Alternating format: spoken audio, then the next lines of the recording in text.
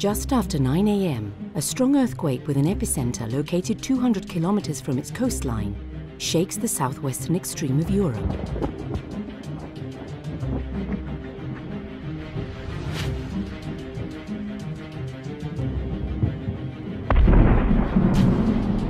Shortly afterwards, the inhabitants of Lisbon feel an enormous trembling that weakens the majority of the city's buildings and results in a large number of them collapsing.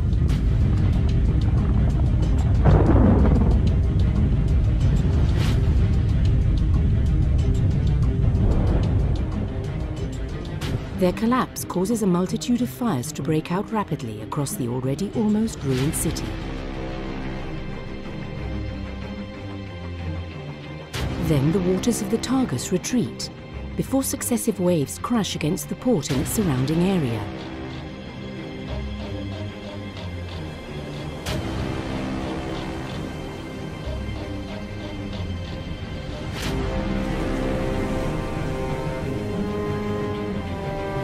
Destroying what little structures were left standing.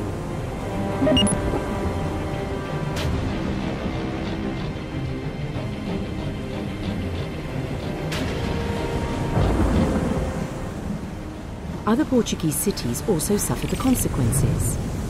Sintra and Setúbal watch most of their buildings crumble.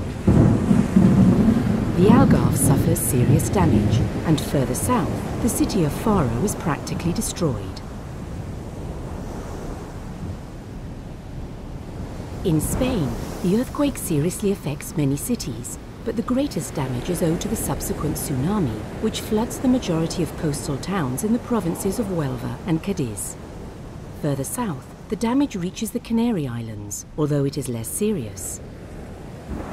In Morocco, the earthquake almost completely razes the city of Meknes and causes significant destruction in the cities of Tangier, Fes and Tetuan. The death total in all areas affected amounts to tens of thousands. This was the 1st of November 1755. The earthquake, which measured between 8.7 and 9 on the Richter scale, is historically known as the Lisbon earthquake. The repetition of a phenomenon of a similar magnitude is not impossible, which is why preparations that would reduce human loss and material damage as much as possible are essential.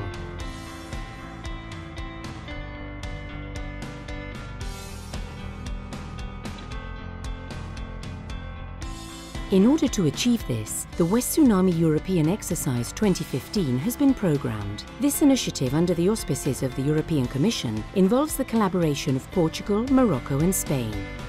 The exercise has two fundamental objectives. On the one hand, it aims to check the existing procedures and abilities in each country to alert the civil protection authorities, crisis intervention services and the potentially affected population in coordination with the European Response Coordination Centre, ERCC.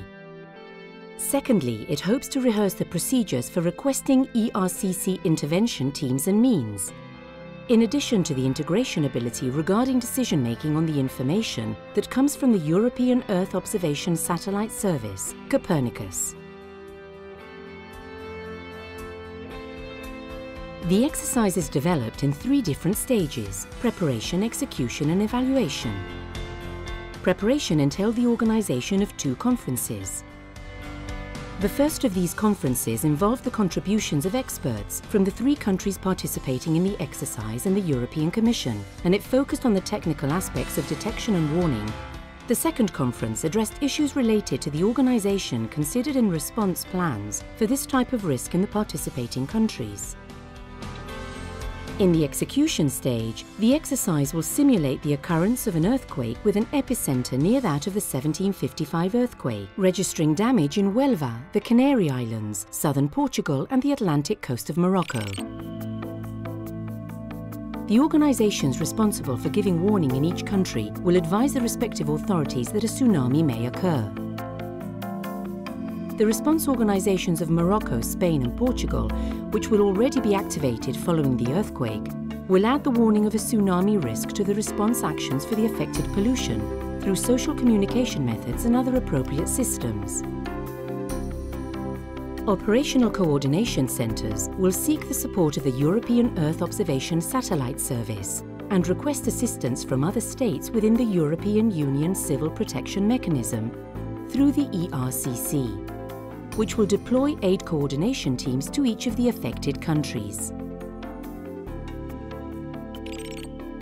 Finally, a group session will be held for the immediate analysis of the development and undertaking of the exercise, before finishing with a technical evaluation day on the lessons learned, which will enable the extraction of consequences in order to then improve alert systems and aid coordination provided by the European Union Civil Protection Mechanism. The European Union Civil Protection Mechanism facilitates coordination between the 34 member states for the purpose of improving the cooperation of civil protection response services in the event of a serious emergency, in addition to contributing aid to third-party countries.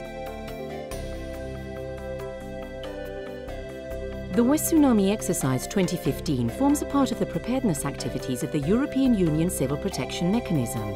In the framework of the external financial programme, its launch will undoubtedly contribute to an improvement in the response procedures for a highly unlikely occurrence that does, however, have extremely serious consequences, while it would also aid the perfecting of the coordination of support methods through the participation of the ERCC.